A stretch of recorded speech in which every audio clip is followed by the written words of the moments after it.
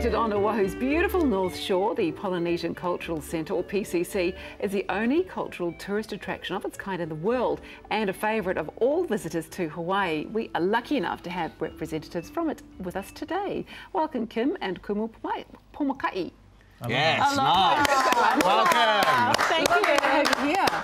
Kim, let's start with you. The Polynesian Cultural Center has over 50 years of history. Can you tell me a little bit about it? Well, the Polynesian Cultural Center was created to share with the world the diversity of all the different cultures of Polynesia. We represent Hawaii, Tahiti, Samoa, New Zealand, Fiji, and Tonga. Oh, wow. And we're lucky enough to have a lot of the students come to school. They come to the BYU Hawaii University there, and they get an education, and they come and share their culture with us at the Polynesian Cultural Center. So that gives us that edge of having actual people from the actual islands that work at the center. That's great. Brilliant. Yeah. And Pomaikai, we call you Kuma. Kumu. Kumu. What does that mean? Kumu means teacher in Hawaiian. Yeah. Right, and is that your role at the Cultural Center? Yes, and it's my title. I am a kumu hula, or teacher of the hula. Brilliant. Okay, cool. Geez, that must be fun. It must be great, eh? Yeah. Is it true that the president and the CEO of the centre is actually a Kiwi? Yes, he is. Alfred Grace. Wow. Yes. He came to Hawaii, attending the school there, got an education, worked at the Polynesian Culture Center. I believe, I'm not sure if he was a dancer, but I know he was a guide, and then he went into sales, and he just worked his way all the way up, and now we're very proud to have a Kiwi as our president. That's great. So like many Kiwis, he went to Hawaii and then, would like to, never left. Never left. I would like to do that. Married a Hawaiian girl and stayed, and yeah. And what do you want visitors to get out of the experience of visiting the Cultural Center when they go? The aloha spirit and what all the different cultures has to offer. Yeah. How old are people? How old were you when you started learning hula? I started formally learning hula at the age of 8. And what age would you say most people would learn it, the girls in particular? When do they start picking up the hula? Around that age. Okay, it's cool. Between 6 and 8. And is it hard to teach? Yes, it is. Right. It takes many years of practice and dedication. Wow. And there's different styles? Yeah, there are different styles, and each school has their own style that's unique to them. So you could look at a school and know where they've come from. Exactly. If you see someone dance, you go, I know where you've been. Yeah. Yeah. That's how Yeah. it is. Yeah. What would be your best tip if you had to teach somebody how to do it? What would be the thing you'd start with?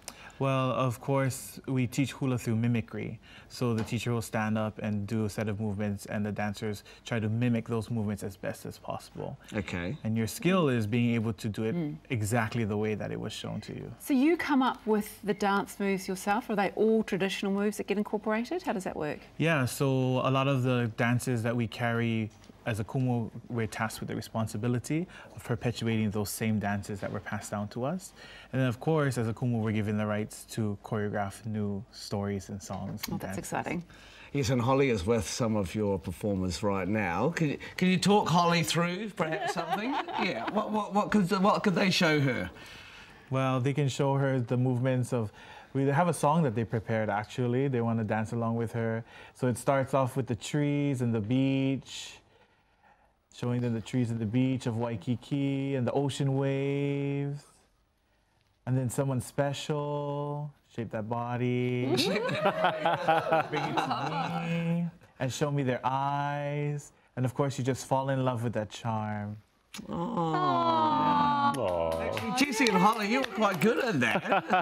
That was Dancer, amazing. you should be good at that. Yeah, true. Well, maybe it's a great teacher as well. Okay, so you're basically encouraging every Kiwi who comes to Hawaii, because it's getting cheaper to go to Hawaii now, lots of flights, you want them all to come and visit you at the Polynesian Cultural Center. Yes, of course. There's more flights coming next year, so we're really excited about that. Excellent. And we're ready for the Kiwis to come to Hawaii. It's been a pleasure having you here. I just had a brilliant idea. Yes. We should do the cafe from Hawaii. Yes, we should.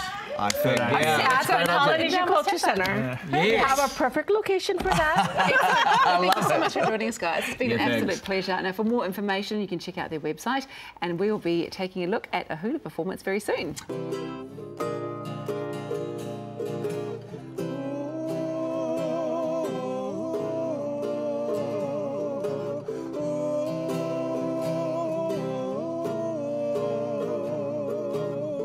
I fell in love with Honolulu when when I met a girl with flowers in her hair, when she gave me her aloha smile, I was glad that I could stay a while. I fell in love with Honolulu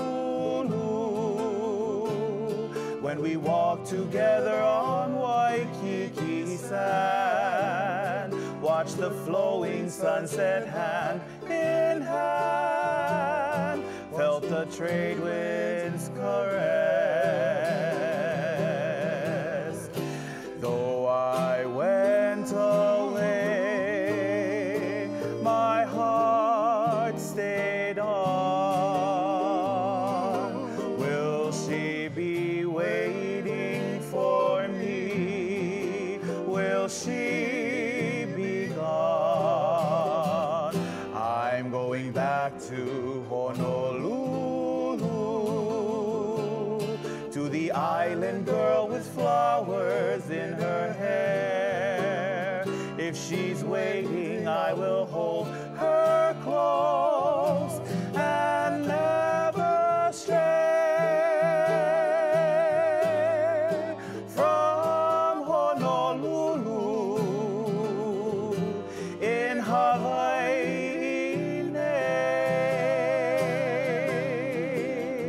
And though I went away, my heart stayed on.